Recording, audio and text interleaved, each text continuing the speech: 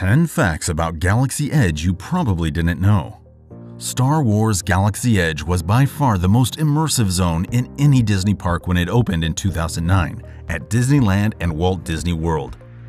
Seeing the Millennium Falcon for the very first time, rubbing shoulders with stormtroopers, and finally discovering what blue milk tastes like might be overpowering, making it easy to overlook some of the land's lesser-known details and secrets.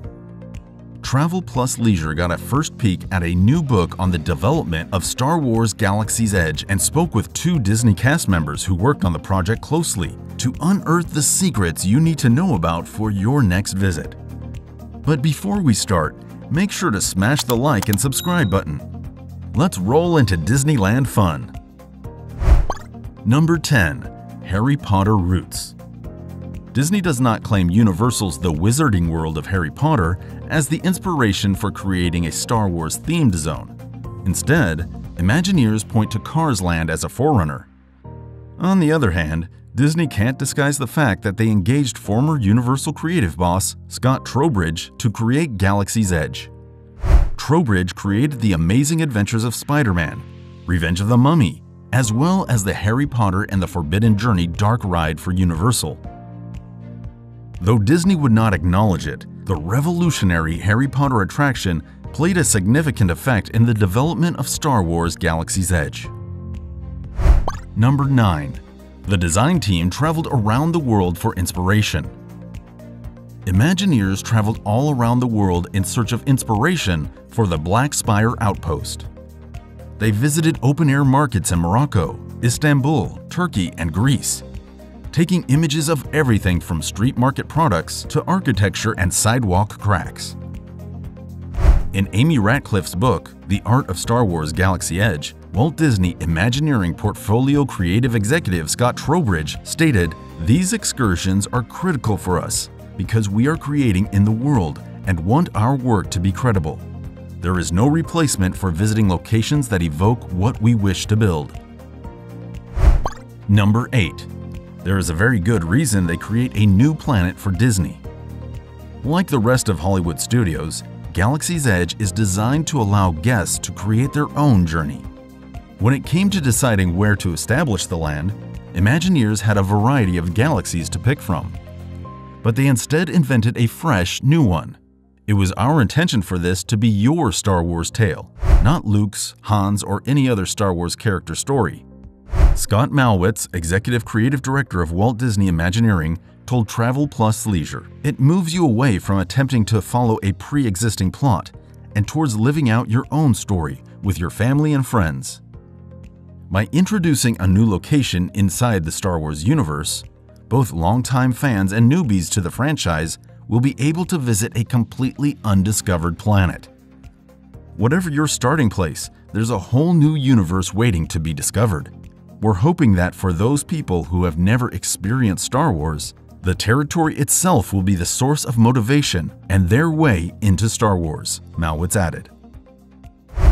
Number 7. You can use your phone to dive even deeper into the story. The Play Disney Parks app has been available since 2018, but the launch of Star Wars Galaxy's Edge is the first time a Disney area has been designed to interface with the app properly. Inside the land, you may turn your phone into a data pad, allowing you to hack into droids or door panels, scan the inside of different cargo boxes, decode Arabesh messages, and listen in on characters' conversations. There's a lot of things in there that we don't talk about or name out loud that elevate your journey to the next level," Malwitz explained. Number 6. The planet of Batuu has a long and mysterious past. Despite the fact that Star Wars Galaxy's Edge is set in the most current Star Wars trilogy, the area was developed and built with a history reaching back hundreds, if not thousands of years. Massive decaying tree trunks dot the area, indicating that an old forest once thrived where the Black Spire Outpost currently thrives. There are additional hints to the planet's history as well.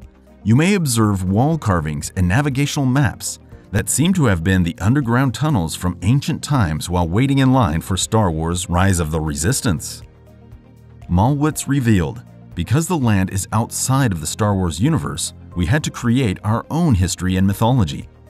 It is on purpose that not everything on the globe is from the same era. Number 5. Nobody knows why the Black Spire is black. A single petrified tree in the village's center, darker than the rest, adds to the land's secrets.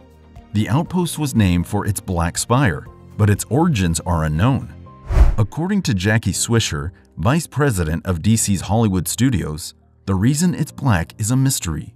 Something has certainly occurred here, but we don't know what it is. See if you can discover the black spire and the young tree growing in the same area on your next visit.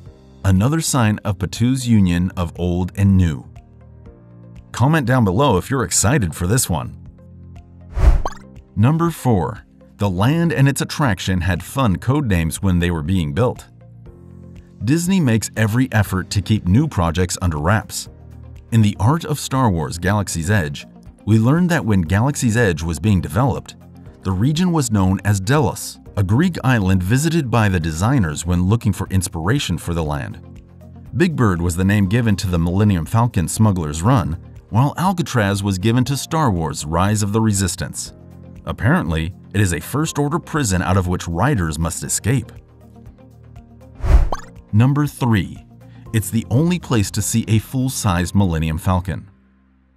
It might come as a shock, but a full-sized Millennium Falcon was never created before Star Wars: Galaxy's Edge.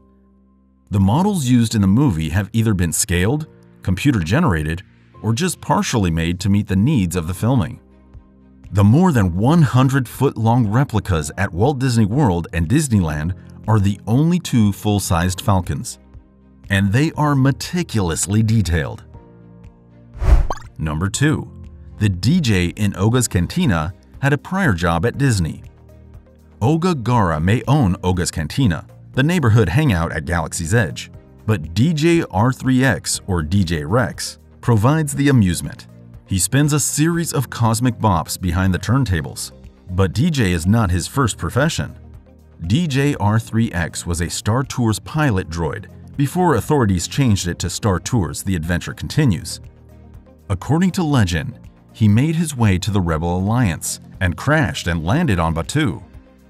Paul Reubens provides the voice for DJ R3X. Number 1.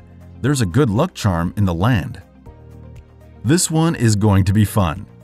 The enormous open-air marketplace is one of the centerpieces of Star Wars: Galaxy Edge. Different stalls sell toys, clothing, and other items one might expect to discover on an unearthly shopping spree. A massive obelisk stands at the country's entrance, and it, like many other things in the area, has a fascinating background. Imagineering managing story editor Margaret Carrison is quoted in The Art of Star Wars: Galaxy's Edge as stating, "If you touch it and say 'till the spire,' then it grants you good luck so that you may return in good health to this location again." I can't wait to put that one to the test. So, did you know these facts before watching this video? After watching this video, you might enjoy your trip to Disneyland even more. If you like the video, make sure to smash the like, share, and subscribe button. Thanks for watching.